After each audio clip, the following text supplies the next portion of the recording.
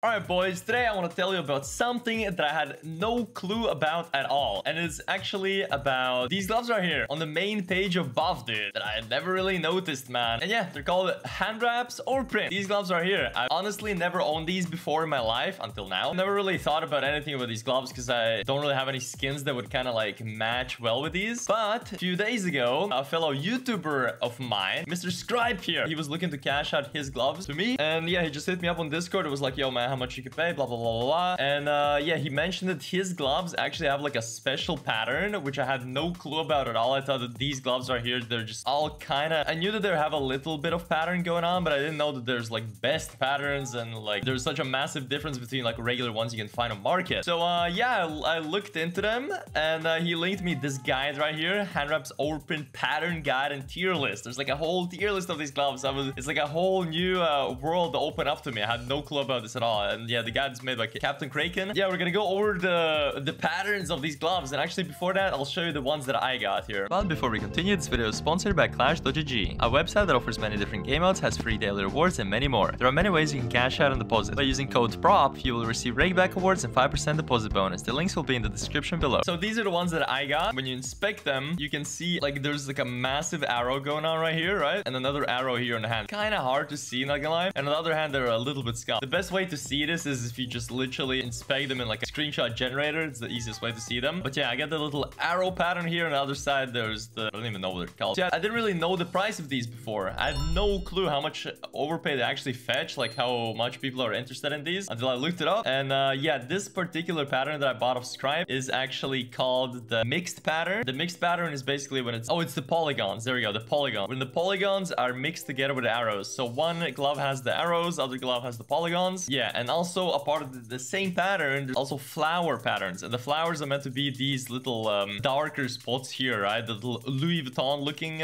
spots here. This will be the polygon pattern right here. This is the best polygon pattern. You can see there's like some here in the bottom, on the top, and it's on both of the gloves, and the arrows are going through middle here. So yeah, these are all the tier 1 patterns here. They're all kind of the same. There's not much difference here. So here we can actually see the difference between tier 1 and tier 2. So in tier 2, you can see, for example, on this one here, you can see a bit of the arrow underneath the polygons, right? And also on this part where the arrow was supposed to go through the middle, you can see a bit of the flower pattern tuning in here, right? So it does look a little wonky, so you can definitely see a little bit difference. Then we scroll down to tier 3 pattern. This one's actually clapped. Here we have like the whole half of the polygon cut off by the arrow. The bottom is starting to like blend in the arrow as well. So these would probably be something like market price, most likely. I'm actually not sure which gloves would be market. So actually, let me go again. So let's just take the field tested ones here. First field tested ones of the market. Inspect them. Okay, so these would be like the flower pattern. So this is obviously the worst pattern you can get because it is the darkest pattern. And if you want to match something like science, something like cool, vibrant, good looking, then this is probably the worst pattern you can get. So the flower pattern is 100% the worst one. Display the second ones here. It's probably going to be the same thing. Okay, here we have a bit of the polygons here actually. A lot of flowers. Yeah, you can see here in the bottom, the flowers are kind of popping in. Definitely way better than the ones before. And it's also a little bit of mix. We have polygons here. You can see a bit of the arrow pattern here in the right glove. Third ones, let's see. Again, yeah, the flower pattern. And then we get into the arrow pattern, okay? Tier 1 arrow pattern. And this is the one that Scribe told me that he has, but I looked into it more. He actually has like a mixed one. But yeah, this is the tier 1 arrow pattern. This probably does look the best. Personally, I kind of like this pattern. I think it's pretty clean. So we have arrows on both the gloves, right? On the top part, on the bottom part, top part, bottom part, and through the middle, the flowers going through. Again, I don't know what is the difference between like these